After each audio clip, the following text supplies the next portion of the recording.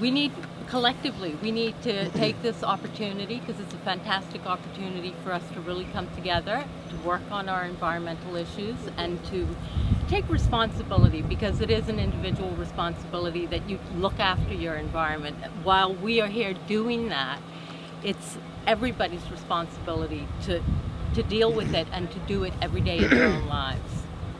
But do you think that the government should, in fact, consider drilling for oil in the Bahamas?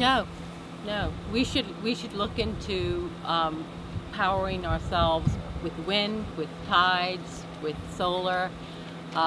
You know, if we go down that road, I mean, I have horrible visions of what happened in the Gulf with BP blowout. Huge continuous damage that is going on in the Gulf of Mexico right now.